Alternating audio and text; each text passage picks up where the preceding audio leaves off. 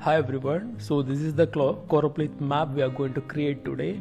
So this is a multi-polygon of the Indian state of Kerala, which consists of 14 different districts. So we are going to create a Choropleth map showing the variation in population across these 14 different districts using different shades of red. So let's begin. First of all, I'm going to open my QGIS. Okay. So the first thing I'm going to do is that I need to import the shapefile or the vector polygon, the multi-polygon of my state, Kerala. So you should be ready with a multi-polygon if you're planning to do this Choropleth mapping. So I'm already having this file here, Kerala GeoJSON. So this is a vector multi-polygon containing 14 different districts, individual polygons.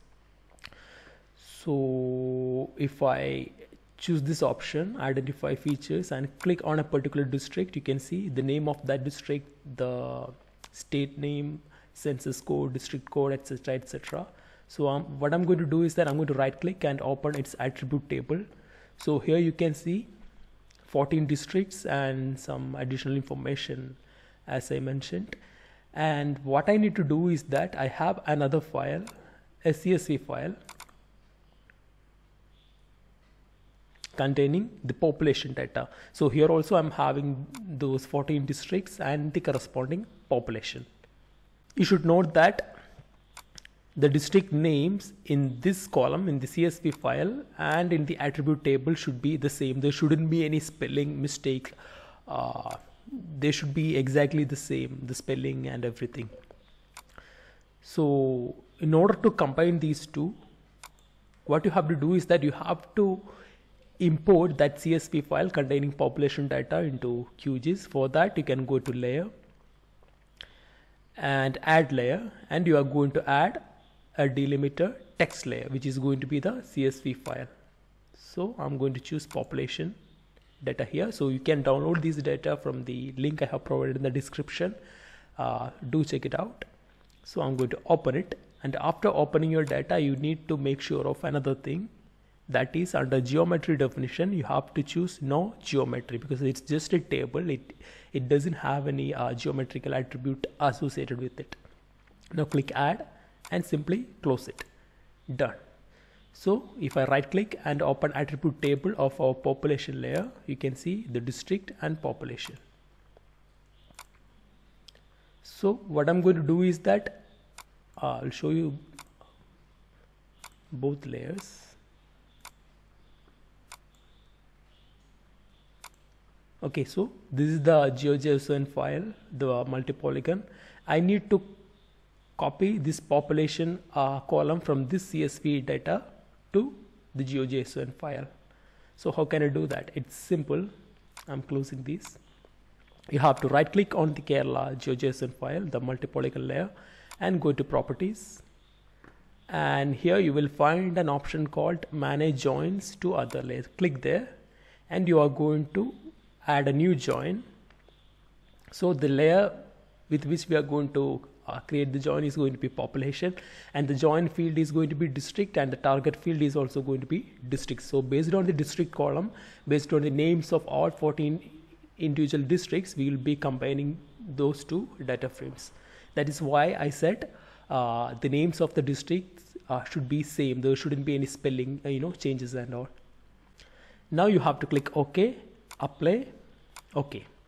So now if I right click on this multi-polygon layer and go to open the attribute table, see the population column is here.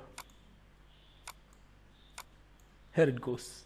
So the column name is it's been automatically named as population, and we need to change it because this is the CSV file's name and this is the column name. So how to change this column name?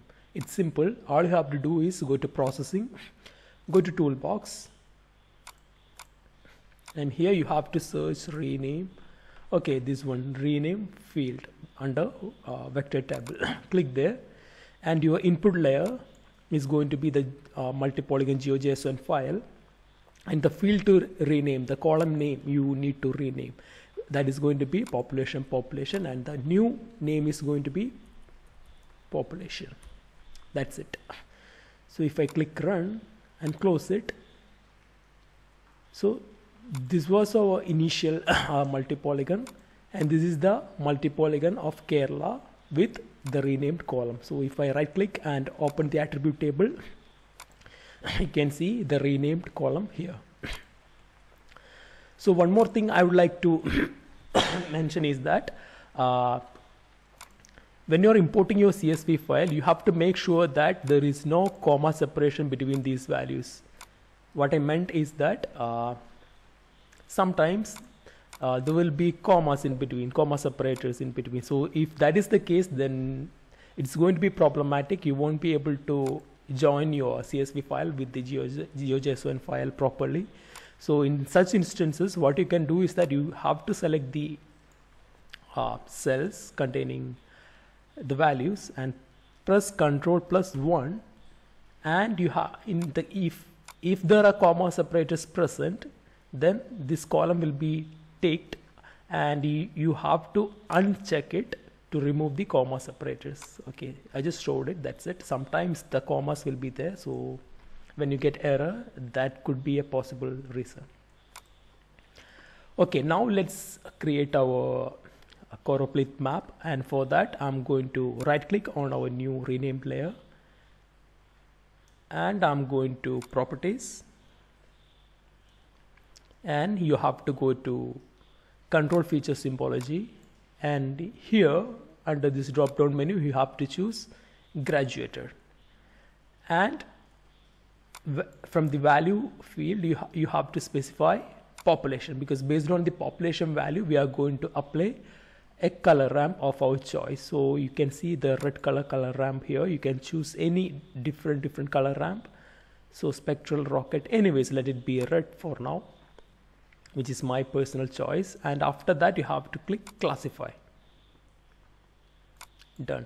So there are different methods to classify, like equal interval, natural breaks. You can try those, but I would prefer equal count or quantile or natural breaks. And you can increase the number of classes if you want by clicking here. Now there are 8 different classes,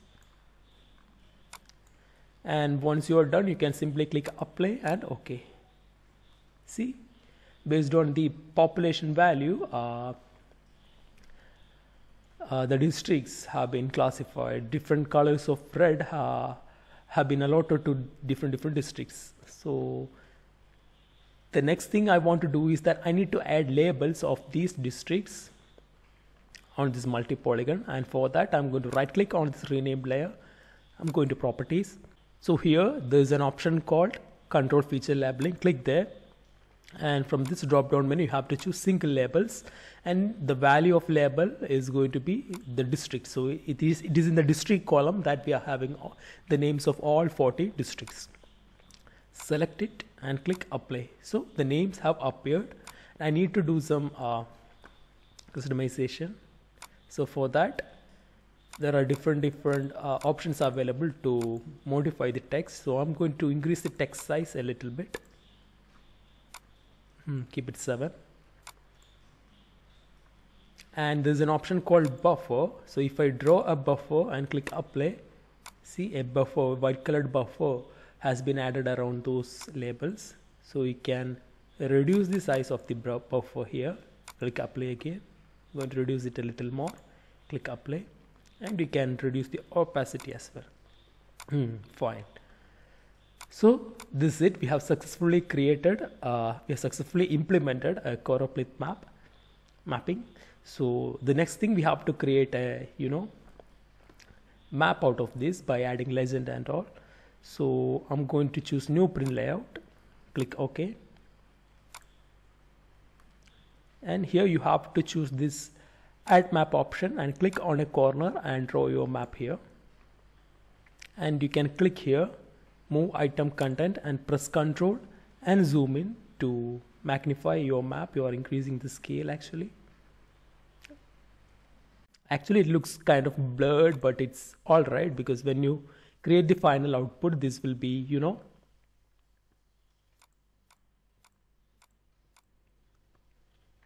this will be, it will look good actually. So now we need to add our legends. So for adding legends, you can choose this option, add legend. You just click there and draw the legend box somewhere. And I need to rename these legend. So for that, if you click on this legend, a legend, this option will appear, legend. So I'm going to unselect auto update, and I am going to remove these unwanted legends, population and Kerala GeoJSON file. You can see here population and GeoJSON. We don't need those, so simply remove it. And next I need to provide a name to this layer, legend population. I'll call it population. Done. And if I go further down, there's an option to increase the font size of these legend items. So I'm choosing fonts and text formatting. And first of all, I'm going to increase the item font a little bit. Then the subgroup heading, this population heading, I'm going to increase.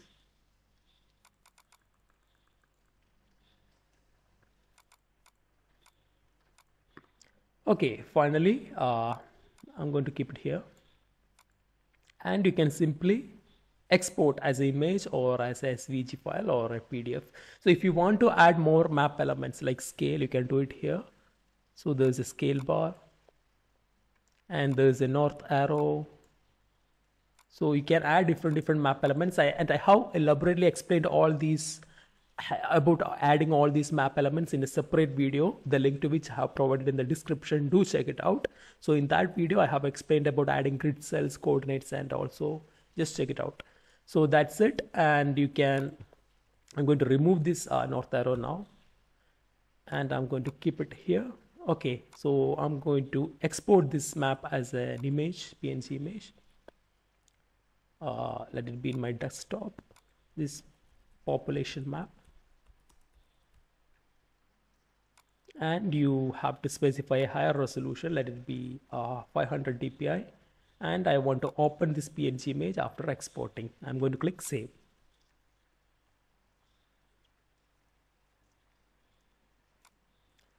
Okay, that's it. We have successfully created a Choropleth map showing the variation in population across 14 different districts of the state of Kerala. So that's it. Thanks for watching.